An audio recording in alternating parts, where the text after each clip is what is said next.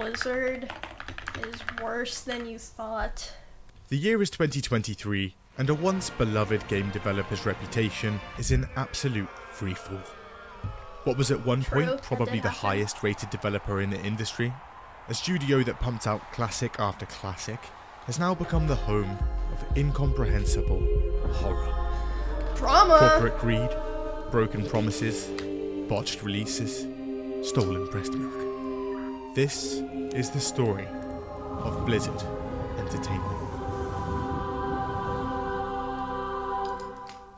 Man, I hope they sponsor me for Overwatch again this December. The year is 1991, and three guys have just graduated from the University of California. Alan Adham, Michael Morhaime, and Frank Pierce. They get together to create a game development studio in Irvine called Silicon and Synapse. The name is deeply philosophical and well thought out, with Silicon representing the building block of a computer, and Synapse the building block of a brain. However, people keep mistaking the silicon part for the material in breast implants. Anyway, they spent the first few years porting games to different systems, but soon begin producing their own original games, with The Lost Vikings in 1992 and Rock and Roll Racing in 1993. Eventually, they get sick of constantly being mixed up with women's breasts, so they decide to switch things up, changing their name to Chaos Studios. Damn, however, the that's company some based edgy in Florida shit. already has the trademark, and are now asking for $100,000. They then decide to change the studio's name to Ogre Studios. But in 1994, they're acquired by a holding company for a few $1 million. And turns out, their new owners aren't a fan of the new name. Okay. So they flip through a dictionary. And, oh my god, there it is. Whoa. In 1994, Blizzard releases their first self-published title, a real-time strategy game called Warcraft Orcs and Humans. And it's an instant success. It's one of the earliest real-time strategy games to hit shelves, and it's a blast. It also has a modem and LAN multiplayer, meaning people can get together and go ham. And the game does well, selling 100,000 copies in the first year. Okay. And for the first time, Blizzard Entertainment is profitable. They follow it up with Warcraft 2 in 1995. It's another home run. Critically acclaimed, and now selling over 1 million copies in its first year. Nice. It's now 1996, and a company called Condor Games is looking for a publisher for their nearly complete game, Diablo. Ooh. Blizzard has a little look, and they like. So they buy them and rename them Blizzard North. It's also at this point that Blizzard notices something. Warcraft 2 had picked up a lasting online player base, mostly through third-party networks that connected players over this magical Actually, I played Warcraft 3 mods. So they decide to make their own, Battle.net. I don't know anyone who played Its original Warcraft functionality is very simple, with the ability for players to chat to each other and search for a match. But on December 31st, 1996, it launches alongside Diablo, and people log on and play. Diablo is a massive hit, also selling over 1 million copies within its first year. Goddamn! In 1998, Blizzard launches StarCraft, an That's RTS when I was set in unfortunately space. born. It sells bigly, and quickly grows a massive esports scene. Diablo 2 launches in 2000, another smash hit. It reaches almost 3 million sales by the end of the year, becoming the fastest selling PC game of all time. In 2002, Warcraft is back, and now it has an extra dimension. Warcraft 3 sells 1 million units in just 1 month, immediately becoming the new fastest selling PC game. It also releases with a campaign editor, which spawns a series of popular mods like Defense of the Ancients. And after its expansion in 2003, it's all hands on deck for Blizzard's next project. The year is 2004, and Blizzard is getting ready to release its biggest game yet. They'd seen how big MMOs like EverQuest were getting, and thought they'd try their hand. And after $60 million and 5 years of work, time. It's finally nearing release. Back And when in these November kinds of games only took 2004, 5 years. World of Warcraft launches. And it takes the world by storm, smashing even Blizzard's forecasts. There are so many players trying to log on in the first week that their servers have a complete meltdown, with server queues reaching the thousands. Get past the queues and actually into a game. How are they still having the same problem? With a ton of latency issues and a probable disconnection, meaning you're now back on that queue screen. After the initial server problems are ironed out and people can actually play, the game sucks people in en masse. Fans are very enthusiastic. It hoovers up awards left, right and centre, and sells a ton of copies, reaching almost 6 million sales by the end of its first year. World of Warcraft isn't like your average game though. Instead of simply buying a copy, players have to pay a $15 monthly subscription fee to play. 6 million times 15 every month. And that's a lot of fucking money! Badly. Everyone is playing the game, and its ads go on to feature a ton of celebrities. Like Soda Poppin'. I approve this game. And others like Vin Diesel, William Shatner, Henry Cavill, and Soda Mila Poppin'. Kunis, and Dave Chappelle announced their addictions in various interviews. World of Warcraft is everywhere. God fucking damn it! World of Warcraft would also result in the launch of BlizzCon in 2005, a massive annual convention that would feature big musical acts and announcements for Blizzard's future games. Fans could also ask the devs questions, and were sometimes even featured. At this point, Blizzard is among the all-time greats of gaming. Every game a smash hit. They could do no wrong. But first, flying a plane is easy. Is it ad time? Flip a few switches, and you're off. But in War Thunder, it's even easier, and a ton of fun. Jump into intense PvP that takes you from the ground to the sea, all the way to the skies. In fact, War Thunder is the most comprehensive vehicle combat game of all time. Just look at all those things. There's more than 2,000 of them. Someone that likes the small and agile, or a fan of the more voluptuous? Well, War Thunder has something for everyone. The game is deep indeed, with a dynamic damage system that damages individual components, and a huge customization system. Hundreds of camos, historical emblems, and over a century of vehicles to pick from. And their models, painstakingly detailed to 100% accuracy, which you can enjoy in gorgeous 4K graphics. And you can play on Xbox, PlayStation, and PC. I assume this was a mobile game. Fancy a large bonus pack? I just assume every YouTube just sign up through the link in the description or the game. pinned comments below.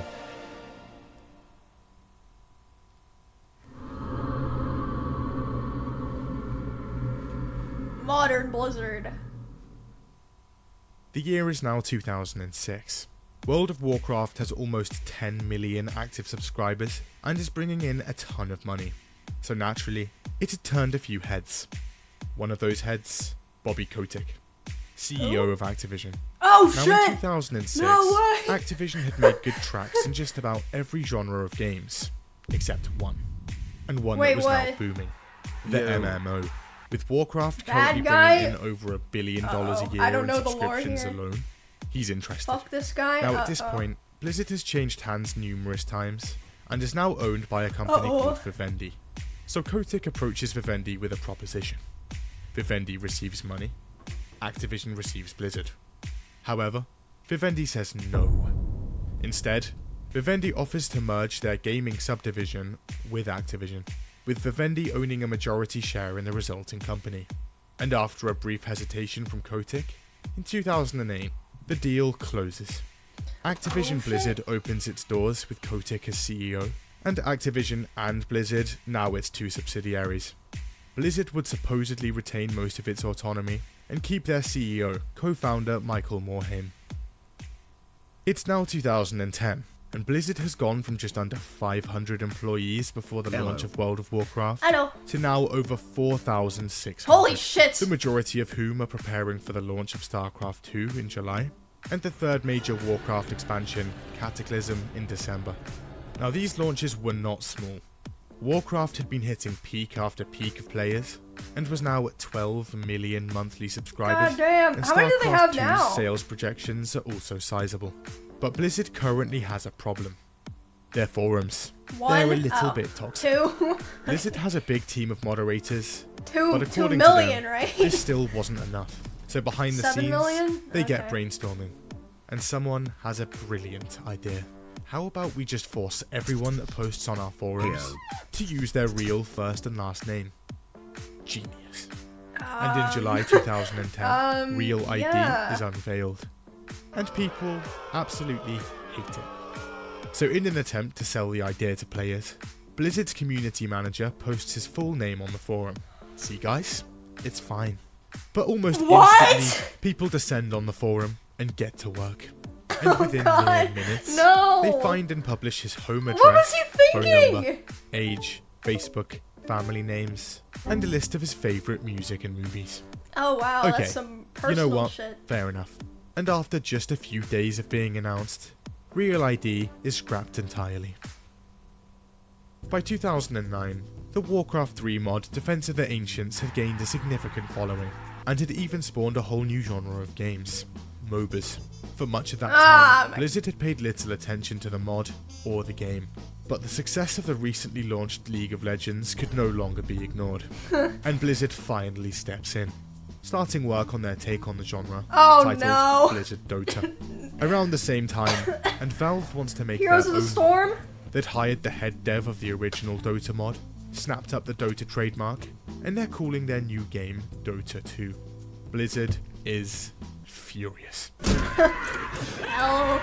So in 2012, they file a statement of opposition, arguing that the name Defense of the Ancients was associated exclusively with Warcraft due to it being made in their map editor. However, this argument has issues.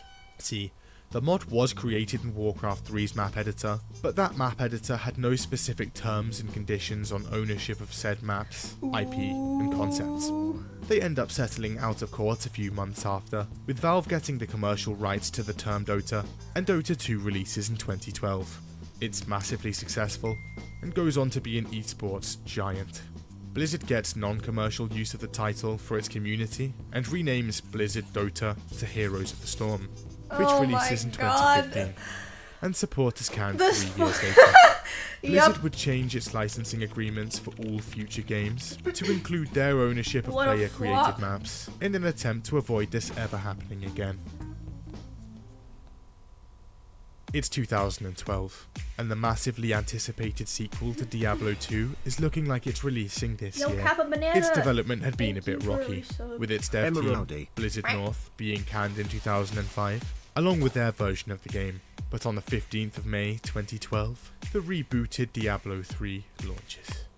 The game is horrendous. For one, its launch is horrific. The game is online only, and turns out there are massive server issues. People are spamming their login details over and over, only to be kicked out by error 37. What's worse, there's no queue system in place, so you have to manually retry every minute. This issue takes over a week to fix. Then there's the auction house. Here, loot can be bought and sold using your mom's credit card. Activision Blizzard gets filthy rich, while the balancing gets obliterated. Endgame content is also essentially non-existent. However, the game sells almost 4 million copies in its first 24 hours, and over time, slowly makes a turnaround. In 2014, the Real Money auction house is closed, and Blizzard launches Reaper of Souls, an add-on praised almost unanimously. They're ready to make a second add-on to the game, but management says no. Apparently, executives see the game as a massive failure, and demand devs jump ship. Why? The year is now 2015. The past 10 years had seen massive expansions to Warcraft, including controversial changes to the game and its mechanics. And player numbers reflect that, now being 44% loss. A growing number of players long to go back to the days of vanilla, version 1 of the game, back in 2004. One fan even floats the idea to Blizzard themselves at BlizzCon 2013. Here's how that goes. Have you ever thought about adding servers for previous expansions as they were then? No. Okay then, we'll just make one ourselves. Why are they so and the rude? fan-made Nostalrius vanilla server goes online in February 2015, running version 1.12, a month after the original launch. It's not long before the server gets massively popular, with almost 1 million accounts registered. It's also not long before Blizzard catches wind and brings the hammer down. Their lawyers sent them a cease and desist in 2016, and the server is promptly shut down. Meow. Realizing they were completely wrong about vanilla Warcraft, Blizzard do a full 180 and announce Warcraft Classic in 2017. Back in 2007, Blizzard started work on a huge MMO called Project Titan. It was described as a combination of Left 4 Dead, Team Fortress, and The Sims. But development led nowhere, and 6 years later, the plug is pulled. I don't remember this. A massive failure on Blizzard's part, and a major internal embarrassment. However, the team behind it would attempt to rework the remains of the story and assets into another project, and in 2016, Overwatch hits shelves. No way! It's amazing. It's critically acclaimed across the board, Dude, when and the massively first popular, year or two quickly of becoming one of the Overwatch? most popular esports titles on the market. That, paired with their genre pioneering card game Hearthstone back in Hearthstone. 2014 that now has almost 100 million players, and Blizzard is looking strong. However, there are problems brewing. See, Overwatch was the last big game they'd had in the pipeline for a while, and they realised they don't have much to show off for BlizzCon 2018. So Blizzard rushes to find something to show off. I remember this year. I remember this year. Fast forward to November 2018, and their presentation Oh is yeah, ready keep to in go. mind, this is the same year that Riot announced, like, Valorant, Arcane, their fucking card game, a bunch of shit, and then... They sprinkle a few niche announcements here and there, like a remastered Warcraft 3, but they have one big announcement centerpiece. After 6 long years, a brand new Diablo. Whoa! For mobile. Like, look, Diablo 2, come play the mobile game that has nothing to do... I'm amazed, honestly, it's this bad. Yo, Tasman. This is fucking insane. I don't even know, like, what to even say about this. Just was wondering, is this an out-of-season April Fool's joke? Ooh! We don't have any plans at the moment to do PC. That poor guy who's answering the question. Yeah, you guys all have phones. The game eventually launches. They were trying and their it's best bad. with what they had. Firstly, it's not So even developed by Blizzard, but their Chinese partner NetEase. And turns out, it's monetized to the tits. Yay, of course. It costs over $500,000 to max out a single character, and becomes the worst rated game ever on Metacritic. By 2018, fans are noticing something. Activision Blizzard had been creeping, and Blizzard was changing. See, back in 2013, Blizzard had bought back the remaining Vivendi shares for about $7 billion. Holy meaning fuck. they, and by extension, Bobby Kotick, now had complete control of both Activision and Blizzard. Fast forward to 2018, and this creeping had only got worse. Because of the slowdown in game releases, Blizzard's revenues are taking an absolute nosedive. So Blizzard steps in. It pushes the company to cut costs, and gets them to produce games at a faster pace, with Kotick apparently installing his own executives within Blizzard to ensure that happens. Apparently, tired of Blizzard's meddling, Blizzard co-founder Mike Morhaime steps down as president and CEO, and leaves the company after 27 years of work. God He's damn. succeeded by Warcraft's executive producer, J. Allen Brack. This guy. And by the way, you don't want to do that either. You think you do, but you don't. And as soon as this happens, So we many accelerate. classic lines. The company immediately prioritizes cutting costs, and the Heroes of the Storm's development team is outright annihilated. Its esports league is also Goodbye. scrapped right before its 2019 season. As a result, entire teams, commentators, and support staff are suddenly left jobless. And despite 2018 being a record year for Blizzard profits, they lay off 800 employees, almost 10% of the company. They begin rehiring That's the exact insane. same jobs a couple of years later. I love Overwatch, I love So going into Overwatch, I love 2019, Overwatch, I love Overwatch, I love But Overwatch, turns I out, love Overwatch, over on the I other love side of the world, Overwatch. and things are happening in Hong Kong. They're not good. Their government has proposed a bill that would give China more authority over them, and that's not too popular. At the same time, Hong Kong native Blitz Chung is participating in Hearthstone's I esports forgot about league. this. He wins, and uses the post-game interview to show his support for the protests. But as soon as he says it, something happens. See, Blizzard has a huge player base in China, and to Oh, keep that God. player base available to them, they have to bend over backwards for the Chinese government. So when this happens, they go scorched earth. They take the livestream down seconds after he says it, slap him with a year-long ban, and even confiscate his prize money. Jeez. Even the guys casting the stream are fired. It's not long before the internet catches wind. I didn't even know about that! God damn! Furious. At one point, even Congress members have a go. After a few days of pressure, J. Allen Brack eventually comes out. He reduces the ban to half a year and grants Blitzchung his prize money back. He also says that Blizzard's relationships with China had no influence on their decision.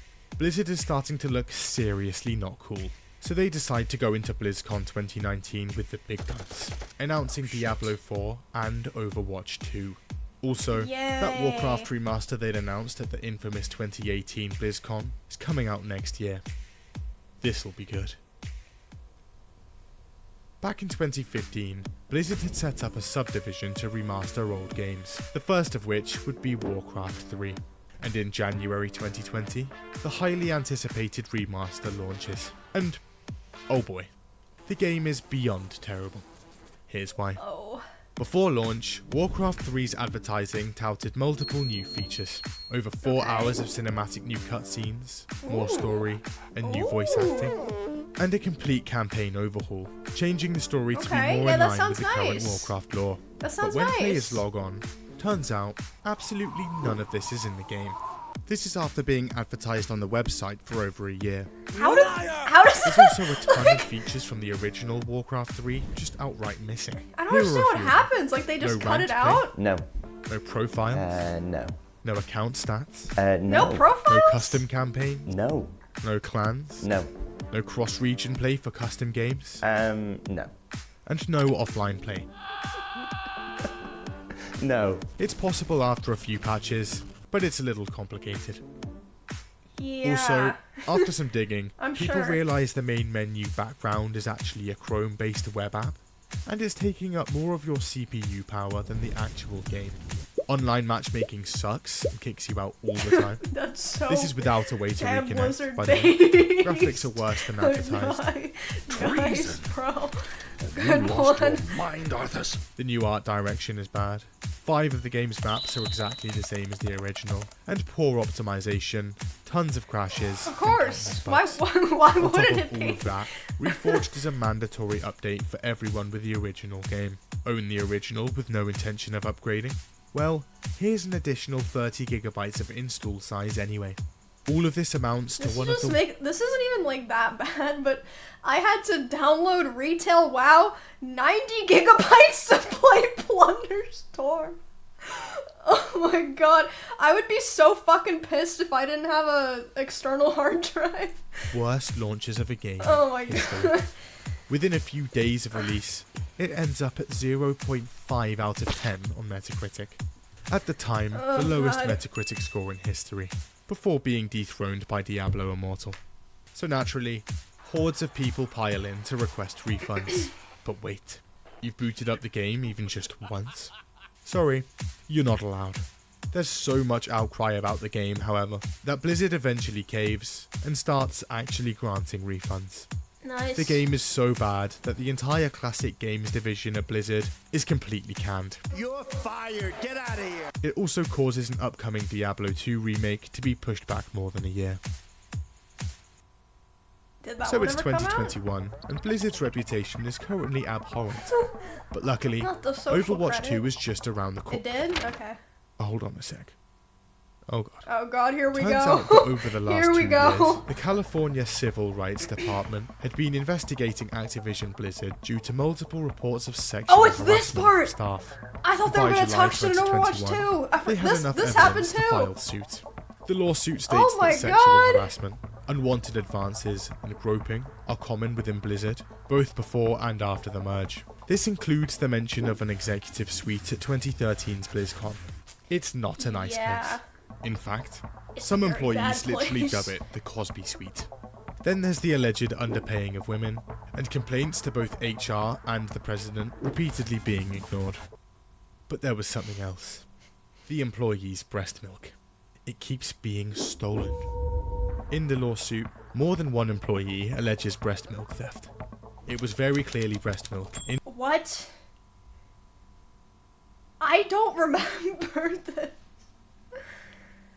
Oh god. I mean, I'm gonna be honest, like, one of the things that I thought about doing before I became a streamer, or like before I became like an established streamer, is like, it might be kind of fun to work at a game dev company. And I had multiple people tell me, you don't want to do that unless you have like insane mental strength because of the shit that happens. And I was like, oh, and that was in like 2016, so before this came out. In baggies with a baby's face on it, a former producer claims. One day, I went to retrieve my pumped supply at the end of the day, and it was gone. The fallout is monumental, and makes headlines industry-wide. Few people are spared. Current Diablo 4 lead, gone. His character's name in Overwatch, also gone. Level designer on World of... What's his name now? Cassidy, yep. Warcraft, Cassidy. gone. Head of HR, definitely gone. Warcraft League gone. I never Jay Allen remembered gone. that shit. Their He was chief so legal great. gone. as well. The Wall Street Journal also alleges that Kotick knew about the whole thing, ignored it, and in some cases, even jumped in himself. He denies most of the allegations, I did not. but eventually apologizes I for a did one-time not. instance where he left a voicemail threatening to have his assistant killed. That's all fine then. Water under the bridge. Sponsors like T-Mobile, Coca-Cola, Kellogg, IBM and Pringles also all jump ship from the Overwatch esports league. And Activision Blizzard is hit with a class action lawsuit on behalf of its shareholders. What? Overall, the situation's not looking great. Yeah, not good. Activision Blizzard denies most of the claims, and in June 2022, they investigate themselves and find no wrongdoing. Nice.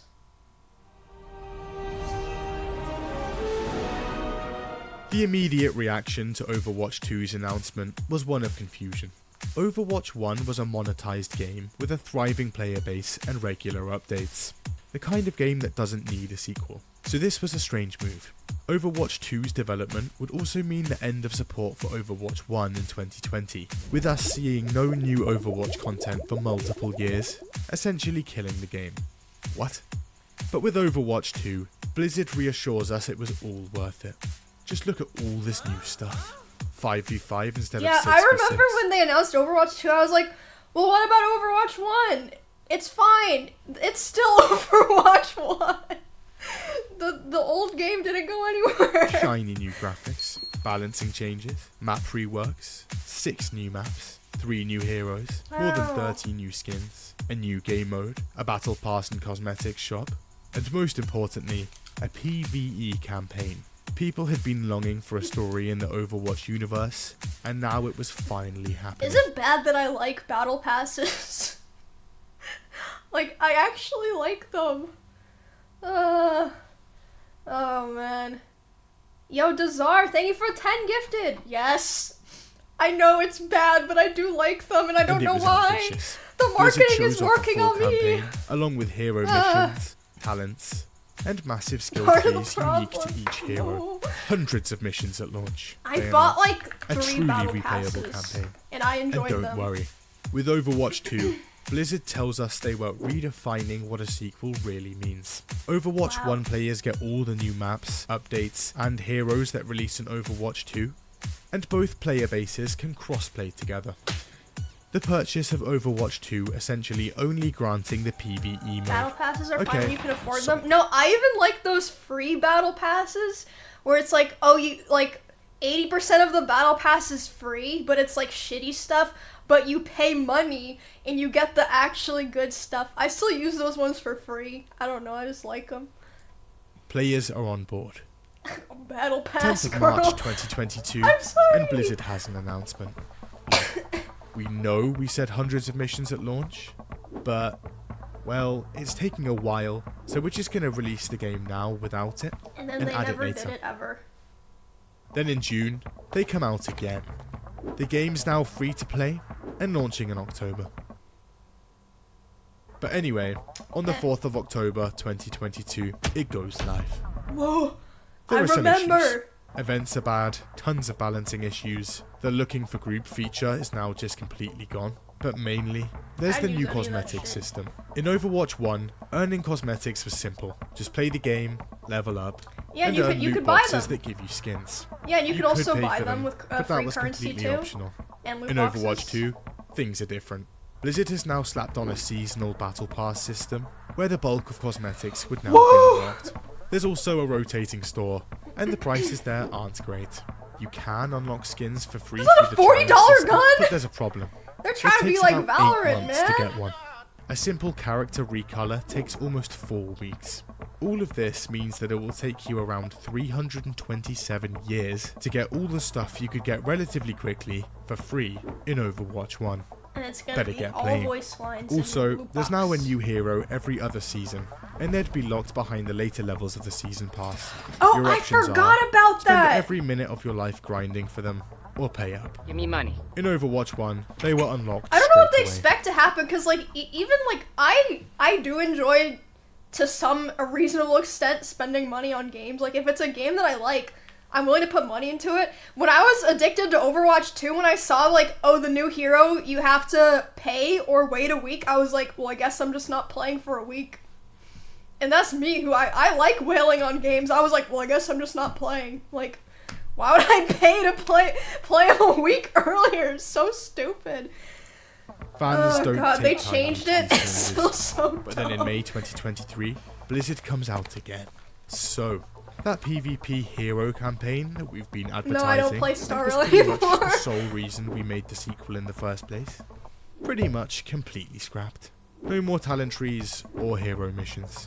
Yay. Instead, we're just gonna pepper some PvE missions around every few seasons. Dude, the This was skill tree essentially sounded the so entire selling sick. point for the sequel. Some I of bet the that they remaining couldn't figure out how to story content balance is it still and just gave planned, up. with its first release on August 10th. But when it finally releases, it's only 3 missions. Blizzard is saying the game won't be getting any more story missions until at least 2024. That's They this also add year. Overwatch 2 to Steam, and it instantly becomes the worst reviewed game of all time there.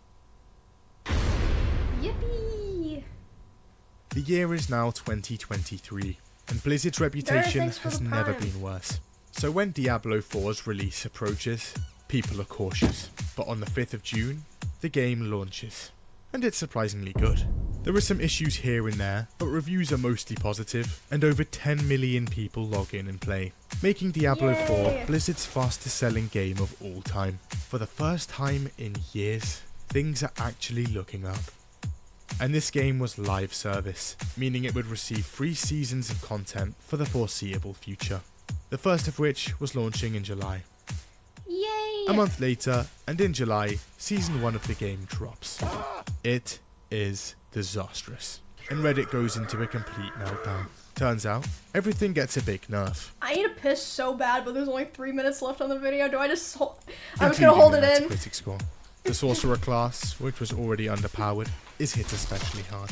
Then there's the enemies being overpowered, much less XP, I'm just gonna a bunch hold of it in. reskinned dungeons and enemies, barely any new content, and 0 quality of life changes. Everything here is wrong. One streamer on Twitch tries to explain why the season isn't that bad. Here's how that goes. Explosion is at... I actually just lost my hardcore character while trying to I explain heard this about to you. I this! changed my mind. I hate this season. And it seems Blizzard also has a bit of a fixation on them. Battle Pass, Battle Pass, Battle Pass, Battle Pass, Battle Pass, Battle Pass. Speaking of which, it gives paid players 666 platinum. The cheapest item in the store is 800. Also, back when Blizzard was designing the menus for the game, they decided to place the Activate Premium Battle Pass button right next to the button you're constantly pressing to see your season progression. Ooh, that's kind of small. There's also no confirmation I button, wonder why. so if you want to check your progression and accidentally misclick, congratulations, you've just purchased it. There are multiple other confirmation buttons for other menu options. Really? So Blizzard's last few years Yeah, haven't that been has to be illegal. Blizzard What? is now worse than Bethesda. It had slowly That's become clear to insane. people, with overreach from Activision, more fiscal concern, and most of the original talent having left the company, among other things. Maybe Blizzard wasn't the company it once was, and after a back-to-office mandate in 2023, even more talent is leaving. So much talent that Blizzard is now actually creating crisis maps for what content they can and can't get done. But with the acquisition from Microsoft, who's currently focusing on making good exclusives to slap on their Game Pass, some fans are hopeful for change. But for now, the outlook on Blizzard Entertainment remains bleak. Wow. And don't forget about the epic, accurate, action-packed War Thunder. Yeah, War Thunder! Game. Sign up through the link in the description or comments That's for a just sad. big bonus pack. Man, things going corporate ruins everything.